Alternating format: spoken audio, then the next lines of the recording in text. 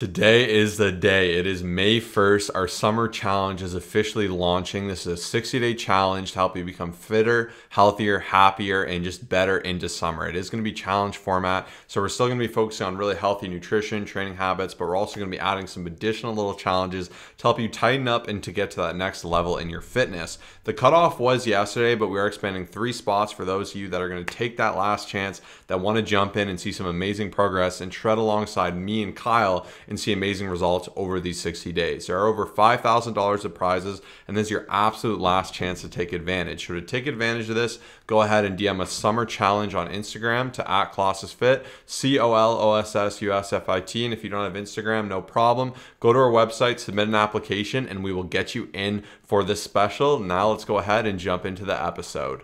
What's going on, everyone? Welcome to the Fit, Healthy, and most of all Happy podcast. I am your coach and host, Josh, here with his co-host and co-coach, KG, and I'm in the house. We're bringing that May energy for you today. It is a beautiful day in May. It's awesome to get here, and it's really good. May just fires me up because I feel like we're starting to bridge out of that spring, get towards that summer, and now is where we put in that work to see that result, to have that incredible physique in the summer, to step on that beach feeling better than ever, to be that person at the barbecue that everyone's like, oh my goodness, what are you doing right? So this is a great time to get after it, and another way to get fired up, get after it, be inspired is to have some killer quotes. So we're going to kick it off with Kyle's quote. So my quote for this week is, most failures are one-time costs. Most regrets are recurring costs. The pain of inaction stings longer than the pain of incorrect action. This is from James Clear, the author of Atomic Habits. And I just feel like it was a very well said way to put it and just kind of talk about how kind of when we do fail, when we make mistakes, it's just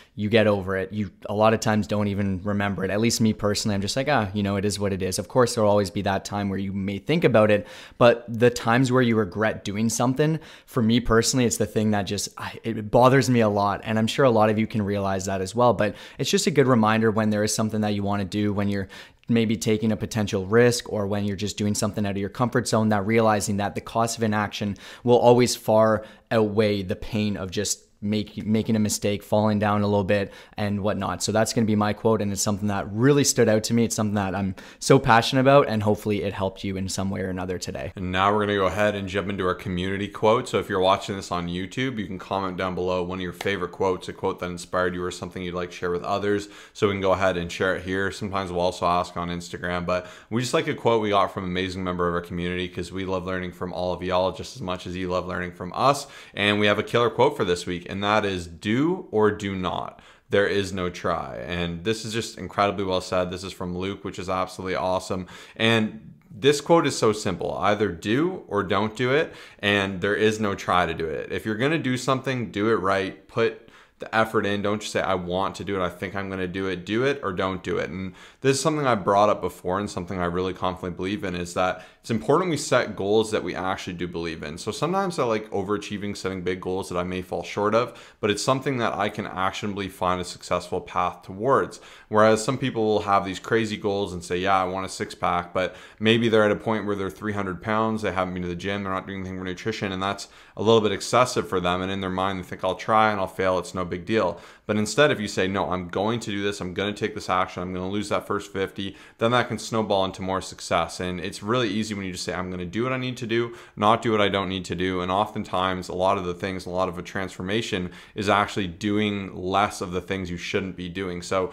actually waking up on time, not sleeping in, not watching TV late into the night, getting to the gym, not skipping workouts, not eating a ton of extra dessert, not having a bunch of extra drinks and a bunch of extra Coke cans, like things like that. Oftentimes it's taking things out as much as putting in. And for that reason, I think this is an amazing quote. Anything you want to add there, Kyle? No, it's so simple, and I love this, and thank you so much for sharing it. Once again, comment on our YouTube. You can see down below if you want to click it. It brings you right to our YouTube channel, which is awesome. You can see what we're saying. You can see what we look like. You can see our gestures. And we're super excited to shout out the next one for this coming week. So thank you again for sharing that. Yeah, and for my quote, I actually pulled out of my reading this morning, so I went in there and changed it, but I've been reading Jocko Willink's. He has like a field manual. It's kind of like a rant of his like diary, I guess, and we'll talk about nutrition, training, mindset, different components, which is really cool. And In Florida in particular, I established an amazing habit of reading like 10 to 20 pages first thing in the morning. And I'm doing this book challenge, so I need to be on my books. There's a lot of books to read. So I'm aiming to do 52 books in a year, which is definitely no joke. So it's a good effort, a lot of reading. And one thing I've been liking is putting some of that time, because when you can just put it at the start of the day, it's very common to like pass something up when it's later in the day. If I'm like, oh, I should read tonight, a million things are going to pop up. Someone's going to ask me to do something. I'm not going to do it. Whereas that morning is that static time I can be on it. And that's why like a lot of people will make fun of all the amazing habits people will do in the morning, or influencers will say, do this, this, and this. Like even my morning, someone said, well, that sounds great, but if you have this and this, you'll never be able to do it. But the truth is that is what I do every morning, because I can allocate that hour and a half. I know that's my time. I get up a little bit earlier. I have that time for sure, and it feels great. And that's why I like to put things that are most important that I know I need to get done in that time. And I'm going to talk about this a little bit later, but reading those 10 pages has been amazing. And especially when it's something motivational and inspirational like this, it gets my mind going, makes me avoid excuses. And that's what brought me in today's quote. So that's a habit you can add if you want to read more, especially if you want to read more nonfiction. This is a great way to go after it. And it's definitely a fun way to incrementally get some of it in your day. But the quote I pulled from his book is that discipline begets discipline, will propagates more will. And it's pretty straightforward and obvious, but if that doesn't fire you up, I don't know what will. And going into, I guess, the thought portion where I was headed anyways, he also mentioned how you can have two paths for a day, because in the past we've mentioned how we believe willpower is like a cup that gets drained throughout the day as you get later. And I definitely do believe that's true, but he said he doesn't believe that, and he feels more so that when you're on a path, you're more likely to finish that path. And I thought this was a very interesting mindset as well. So his example was, if for instance in breakfast you say, I'm going to have a donut for breakfast, I'm just going to start with that. Lunch comes around, and instead of your healthy lunch you pack, you go, I'm going to have 5 slices of pizza. Then for dinner you have something horrible, because when you're down that path, you just want to keep following it out. It's very hard to re-steer the car or the train or whatever you want to call it and get back on that good path. Whereas when you start that day, you don't hit snooze, you get up, you go out on a walk, you meditate, you read a little bit of an inspirational book, you eat a healthy breakfast, you go to the gym. It's very easy to stack and have that discipline and do those high level tasks that ultimately make you feel better. Going back to the quote, discipline begets discipline and will propagates more will. And I thought that was a great reminder, and that's why it's so important in those first decisions of the day to keep yourself on that good path. And to that point, you get this like high, you get that endorphin rush when you're accomplishing things, you're getting things done. It makes it easier to keep steamrolling that and doing good things. I mentioned before, it's the days you do the least, you have the least focus, you have the least going on, where often you feel the most tired, the most demotivated, and it's just easy to default to things we think will make us feel better. Having that donut, having 5 slices of pizza, then you feel lethargic, your digestive system's all messed up, you're burnt down, you go to watch TV, you watch 5 hours because you're feeling demotivated, the day's a wash anyways. Then when you're watching TV, you're like, I've done nothing, I feel uncomfortable, it doesn't actually truly relax you, and you're ultimately going to make yourself feel so much worse, be less healthy, and be in a more negative situation than when you do those high level tasks. So I think that's a good reminder to think of, am I on the right path for the day?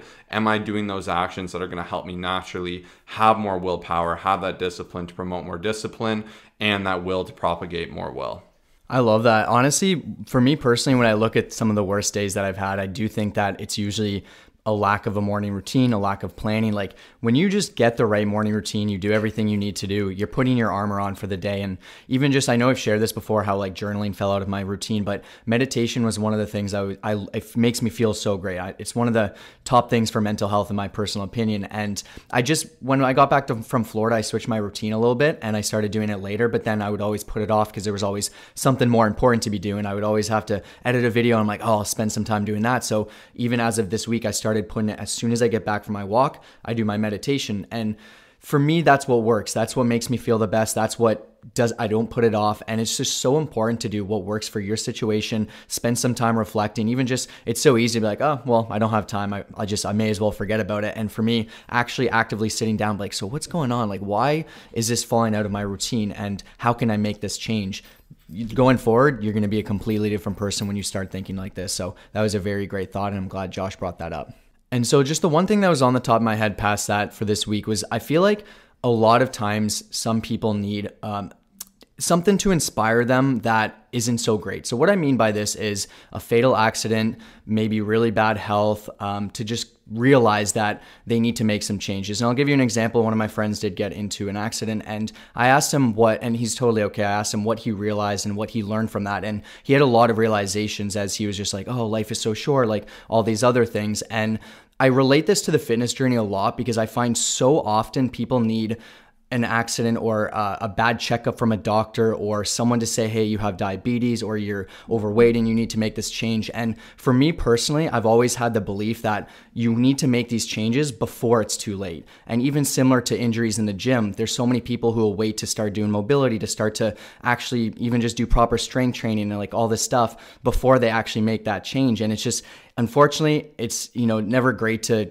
kind of just wait until something happens. Like in my personal opinion, like, and this is something to challenge you with, like, what can you do now?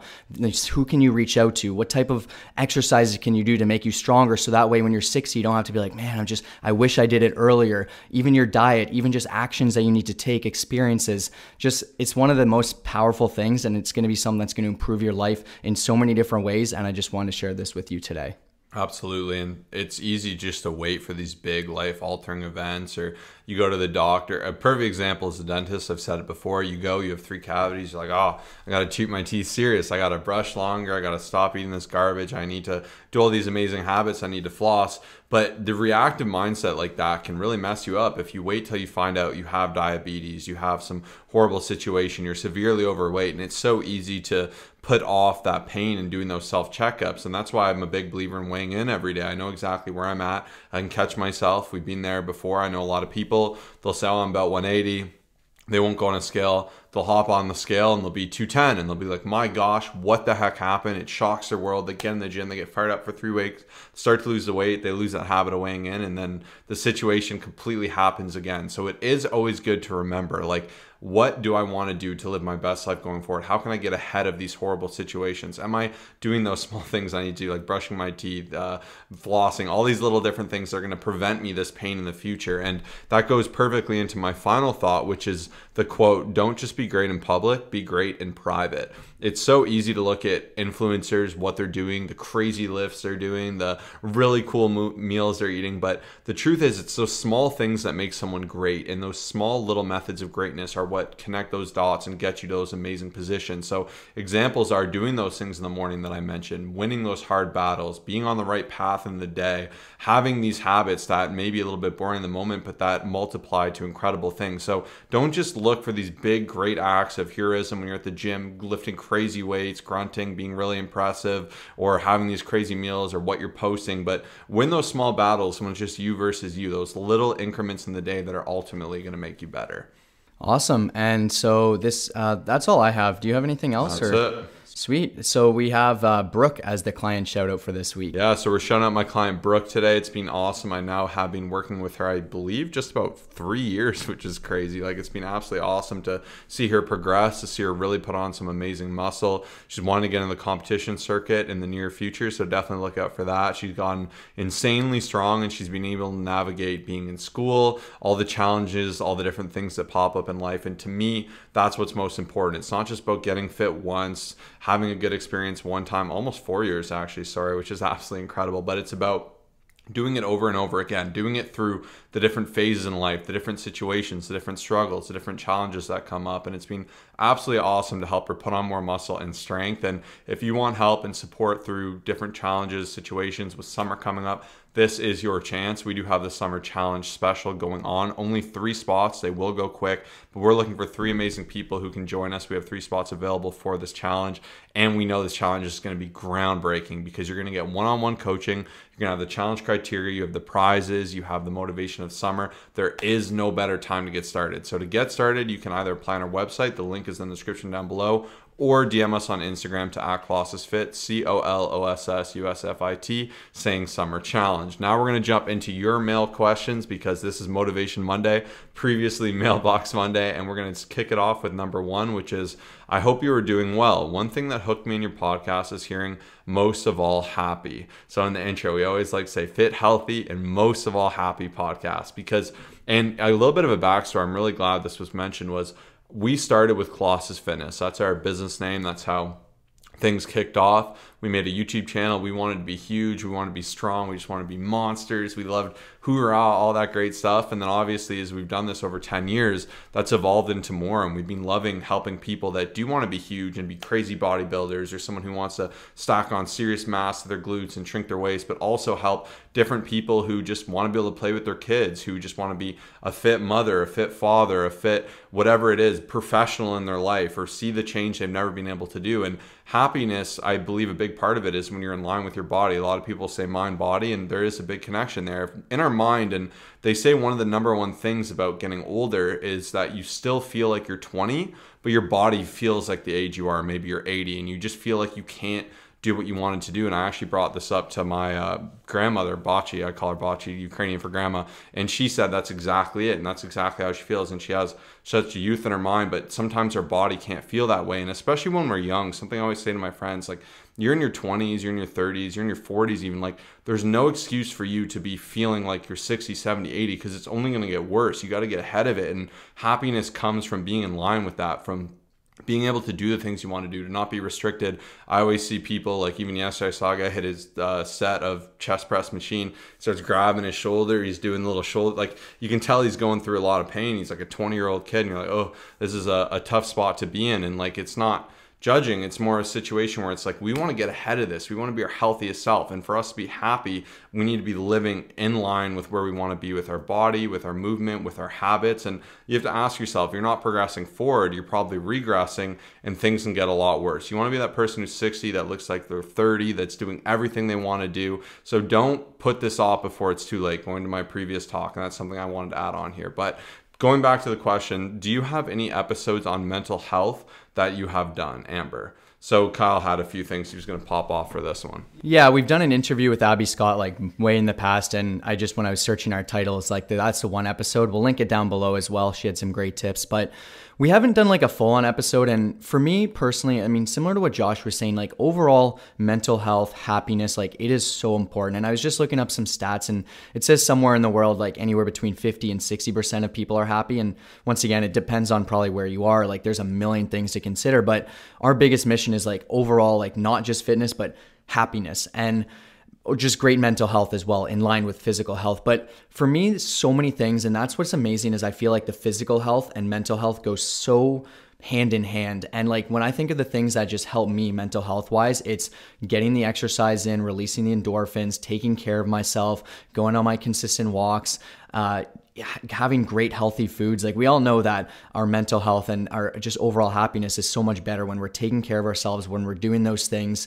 And it's just been a proven fact over and over again. I saw randomly the other day, there was a stat or a post by Lane Norton, and they were saying that French fries lead to depression. And he said, okay, you have to, like, his first comment was saying that you have to obviously take a look at everything else and like what's taking place, but it causes a lot of people to overeat, therefore end up being unhealthier and overweight, which causes them to just be depressed, right? And that's something that I thought was very powerful, because you don't really look at these things. Once again, if you don't just have if you have French fries, that doesn't just mean you're going to be unhappy, but it's the overall fact of not taking care of yourself, of just being an unhealthy body weight, of not feeling your best, of not having energy. So I really think just taking care of yourself is so, so, so important. And my other second biggest thing is just doing stuff with purpose. And I feel like so many people don't have this in their life. And for me personally, I feel fulfilled very often, even just popping on this podcast today, getting some content. I was editing, a push-up video, and I was just posting reels, posting all these other things. And for you, this may not be in line with what you're doing job-wise, but I think the biggest thing you can do is get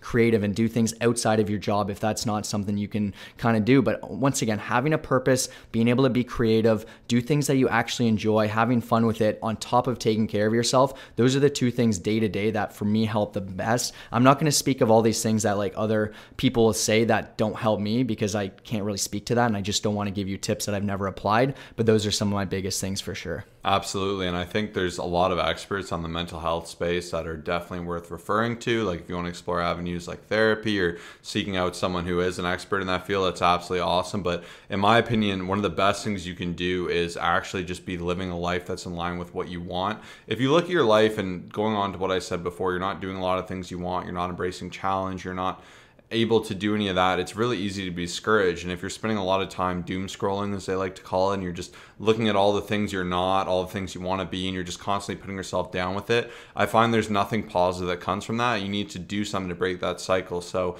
unfollow those people, get off social media a bit more, spend some more time working on yourself, being more empathetic and understanding with yourself goes a long way too. But when you're doing these things, it's hard not to be like happy and to be at a better place because you're taking control. You're not a victim in that situation. And there's so many different layers to this, and there's so many different situations and unique components of each individual's journey. But I find one of the best things you can do is like get really good sleep, take care of yourself, be patient with yourself, have a great friend group and network, and definitely be working on some form of your fitness, taking advantage of being in sunlight, going out on walks, eating really good food. All those things are going to give you an incredible advantage, especially too if you do have more of a predisposition. Like there's a lot of evidence that some of genetics can play a role in depression and how depressed you can feel, and like that's a whole different story. That's a whole different ball game, and there's a lot of things that can be ironed out with that. But I find at least the best we can do is all we can do in that situation, and that's starting to do these things. And I think all of us have a component of our life that we're like, I could be a little bit better here, and it's something I'm going to work towards and something I can improve. And that's why I love being there to help coach people and see them be feeling like they're in the best spot ever, because like I said, they have that alignment between their mind and body. They feel like they're making that progress. They feel good. They're getting that vigor, their energy, their focus back, and having something that you work on, a directive, it really goes a long way. And I find too, it's hard to feel really sad or be in your head when you're busy, when you're doing things, when you got stuff going on. Like when you're just getting after it, you get so consumed by the task. And for some people, they can go too bad and then get too deep into things. But for most people, I find this is a good solution to feel really good about something. So those are my top tips. One thing I was thinking of as Josh was mentioning that is the people around you, the influences will make such a difference. Even this morning, thinking of my morning between reading a book, listening to a great person with positive motivation and tips and stuff, the videos that I watch, the audiobook or podcast that I listen to while seeing Josh, obviously having some great dogs helps too, just brings up the happiness levels there. Personally speaking, even just once I meet up with Josh, positivity, let's crush this workout. Like there's a lot of people that don't have that. And, maybe sometimes when you go into an office, you don't have that. Even your friend group might bring you down. Like the difference between that morning that I listed and then like turning on the TV, seeing everything that's bad in life, and then just the interactions that you have, like it's such a big difference in my personal opinion of how that can make you feel, how that can affect your mental health. And it's so important. Like I find even like Josh was saying, like getting around those people and even our coaching, having someone actually care about you, take care of you one-on-one, going in the Facebook group, seeing everyone sharing these different things. Like if you don't have those influences in your life, like I'd say, first of all, find it. There's videos, there's books, there's podcasts, and then even just joining us, having someone say, hey, you got this. Like we can make this work, and us giving you different tips based off of your situation to help you in your journey progress. Like that alone will go such a long way. So the positive influences, in my opinion, can change so much. Even just a friend who says, hey, like keep your head up, like you got this. And being there to support you versus the one friend who drains your energy, that'll make a huge difference. And I just want to share that today. Question number 2, curious if you have any tips on how to tone my arms. I'm making really good progress with toning my belly and fat elsewhere, but can't seem to get the arm fat to go down. So this is an amazing question because I know this can be a really tough area. And for a lot of people to have like that little bit of jiggle, and a good way of kind of knowing if it's fat or not. Like even for me, like when I have my arm strength flex and you can see it's not jiggling too much, so we don't have too much fat there. If you go back to the great philosopher Arnold Schwarzenegger, he says if it jiggles, it's fat. And that's a good way to kind of be aware of that. And it can be a tricky area, and some people can have a predisposition to store more fat in their arms. Some people will have none and they'll store it all in their stomach. It's really unique where and how we store fat. One of the healthiest and most common places to store it is in your legs and glutes. It's kind of where you want it. You definitely don't want visceral fat, but some people too will get a little bit more in their arms. They'll get a little bit more spread over, and it can be unique to the person. And one of the easiest ways to circumvent that is just to keep leaning out, to keep on the plan, because sometimes like belly fat will go first for someone and arms last for someone else, and sometimes it can be the complete opposite. Their arms will get super lean before their belly, and everyone is just so unique in this sense. So that's my first tip. My second tip is to do some specific work on that area. Maybe you're not doing a lot of tricep work, you're not doing a lot of bicep work, you're not actively working to replace that with muscle and have strength, because I know some people will get worried, especially some females, they're gonna have super huge arms if they start working their triceps. But doing things like push downs amongst other really good exercises will actually help promote and help you have a really slender, strong arm, because when you have a lot of muscle there, you're not really gonna get that jiggle and that excess fat. So that is another thing to definitely be mindful of, but those are my tips. What do you got, Kyle? Yeah, so this is obviously, I mean, if you're making great progress in your stomach area, you're losing body fat, that tells me that you are in a calorie deficit and you're taking care of your nutrition, of course. But yeah, just a lot of it. I know last week I was talking about patience, but I'd say that's probably the biggest thing. For me personally, I lose a lot of it in my upper body first, and my stomach and lower, lower back area is the most frustrating and the most stubborn. And I'll never forget back when I was just trying to get ready for a competition, it wouldn't go away. And I just realized,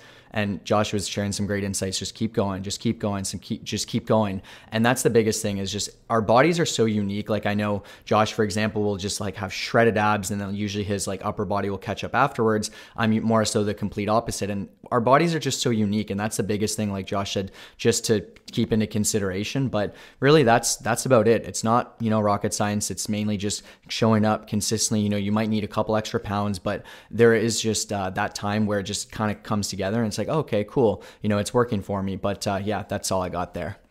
And number 3, this is a bit of a fun one. As I was, putting together this episode, I'm like, you know what? There's a bunch of questions I want to just rapid fire, put Josh on the spot. And I didn't share any of these with him, so he has to think of them quickly. So it's going to be super fun. There's 7 questions, actually. I was going to do 5, but I'm like, there's too many good ones. So here we go. Rapid fire. The first one is going to be, what is your favorite exercise to do in the gym? Oh man, yeah, this is a fun idea. I'll do this for Kyle next week. But my favorite exercise in the gym of all, oh man, I don't even know. I like doing so many of them. Like, it is really hard to specifically pick one thing like I genuinely look forward to doing. Like, I couldn't even really tell you, honestly. Like, that's an interesting answer in and of itself. I guess I'll just say compounds in general. Like, I enjoy the challenge of bench squat and deadlift and navigating those. Like, I honestly truly do not have one movement that I'm like, I'm so excited I can finally do this, because I've gotten to a point as well where I do them all at a pretty hard threshold, and they're all heavy and they're all like a little bit tough. So there's not many where I'm just like, ooh, this is so fun. I can't wait to get into this. So, I mean, what would you think is my favorite? That's why I actually put these, because I have no idea, because I know you like doing really hard stuff, and it's like, it's easy to say lateral raises and bicep curls, but like, I mean, those are like easy. So that's why I'm like, kind of like, he likes the hard stuff, but also it's fun to just pump up. Like, I don't know, I'd say bench press. That would be my guess, but I'm not fully sure. The bench is just so hard. Like, there's a lot I like, but they're hard. So yeah, I'm gonna go compounds in general, and unfortunately, that's the best I have. I really can't narrow in on anything. All right, what's the next one? Next one is the least favorite exercise to do. Least favorite exercise to do would probably be, oh man.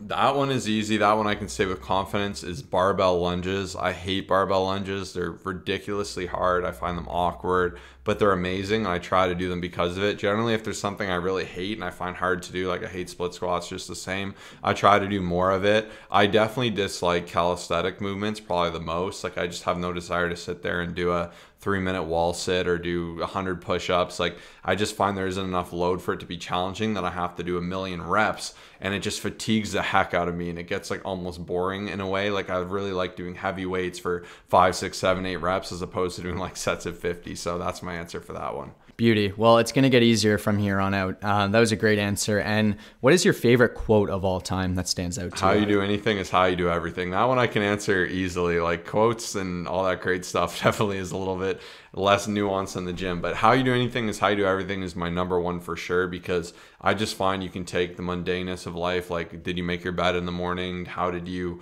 tie up your shoe? And just that attitude of, I do things well, I do things to the best of my ability. It's going to help me evolve to be the best of my ability.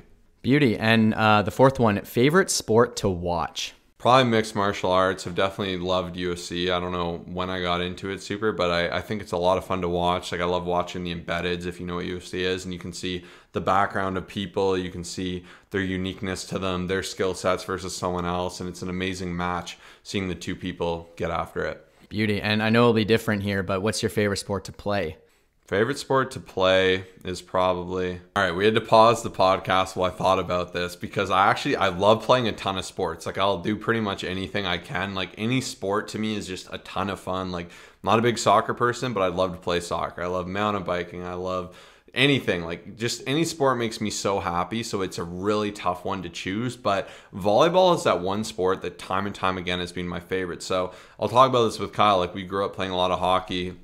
I'll play a little bit. Kyle plays a little bit more, but every time I play hockey, I find someone tries to fight me or something, or someone's hacking at my legs, trying to like put me in a wheelchair, and people are trying to live out their dreams of being in the NHL, making fun of each other, talking smack, like, and it just this hyper aggressive thing where you like just ultimately it's hard just to feel good and just go out and enjoy it for what it is exercise. So that's why there's some sports I do find I go away from a little bit. Whereas volleyball, when you're out there, everyone's so supportive. You're all high-fiving after every good play, after every bad play. You're in the sun, you're in the fresh air, beach volleyball in particular. And there's a lot of challenge, there's a lot of teamwork to it, there's a lot of individual aspects and strengths. You're diving, it's a really low impact. It's just, to me, it's just the total sport. Like I think if I could just only play one sport for the rest of my life, it would be beach volleyball. So that one's easy, hands down. We literally played it every day for hours when we were in Florida. And that reminds me, just before I get sidetracked, is that another great thing that Josh mentioned was doing more stuff that makes you feel good. Going back to that first question of mental health, like if you just do things that make you feel good and take note of that, that's one of the easiest ways. I think a lot of times day to day, we do things that don't make us feel good and make us feel poorly and wonder, man, what's going on? But that's just one sidetrack that I wanted to mention. And but I guess the sixth one is, what is the most challenging part about being a father? That one's easy. So for that one, normally when you live for yourself, whatever. Living for someone else is a huge variable, and you don't necessarily get to do what you want to do at any given point. So there's definitely a big component of sacrifice. For instance, I have like a morning I'd like to do or something, and then something pops up. That obviously becomes your priority. And there's someone, like even Kyle always say, it's amazing how helpless a baby is. Like if you just left the baby there, it wouldn't know what to do. It couldn't navigate anything. It's not like a puppy where it can kind of figure it out. Like it really is a vulnerable little thing. So with that, like if something pops up, you can really have to alternate and make different changes. Or maybe you want to eat your food, but you're holding kids trying to grab all your food and throw it everywhere. Like there's just a lot of sacrifice to it, and you don't necessarily just get to do exactly what you want to do, how you want to do it. You got to get creative, find solutions. But having all the skills that come from fitness, health, and happiness and working on self-development apply very, very nicely to that, which was awesome. And I made a YouTube video for advice for new fathers that I think would be applicable. So if you want to check that out, we'll link that down below as well. Beautiful. That was a great answer. And the last one is just going to be your least favorite excuse, time, whatever it is, just the thing that kind of bothers you a little bit that you just don't love hearing. I think just talkers, I'd say, someone who isn't a doer. I can't stand when people just say, I'm going to do this, man. One day, I can't wait to get this going once these things come in line. And Kevin Hart has a motivational Monday I watch a motivational video I watch every Monday. And he just says how he hates talkers and how you should just be a doer. And if you say something, you're going to go do it. Like, let your yes be yes, your no be no. Like, there's just no power. And like, I know people that for years have been like, I'm going to get in shape. Don't worry. I'm going to do this. I'm going to start a podcast. I'm going to be YouTube. And like, there's no problem with saying of your aspirations, things you want to do, but like, you got to ask yourself, are you actually doing things? Or are you just talking about it forever? Like there's no result without action. Like otherwise just a wish, it's a dream, it's a hope. So that's probably my least favorite excuse. And it's just so easy to be that talker and say, yeah, I know I'll eventually get to my cardio, or eventually I'll start training hard, or eventually I'll start tracking my macros. Like, do it now. There's no reason to put it off. You don't have to do it perfectly, and you might not get it exactly right, or you might have to dilute that quality a little bit. Like maybe instead of going and lifting for 90 minutes, you go to the gym 3 times for 45. That's a start you're doing, and then you can evolve and have that snowball more positively, and you can advance from that. Awesome. Well, that was a lot of fun. There's some things I knew, some things I didn't, but hopefully you enjoyed that. Once again, we are looking to take on 3 people who are looking to take their fitness journey to the next level, be around positive people. It's going to be insane. There's going to be live streams, there's going to be daily challenges, weekly challenges. We're already getting kickstarted. We began today, and we're excited to help 3 more of you awesome people. Send us a message with the keyword summer challenge to our Instagram at ColossusFit, ColossusFit. And thank you so much for tuning in. If you made it this far, you're the real MVP. Comment down below on our YouTube channel saying what's up, and we'll know that you made it this far and you're the real MVP. So thank you so much, and we'll see you in the next one. Cheers.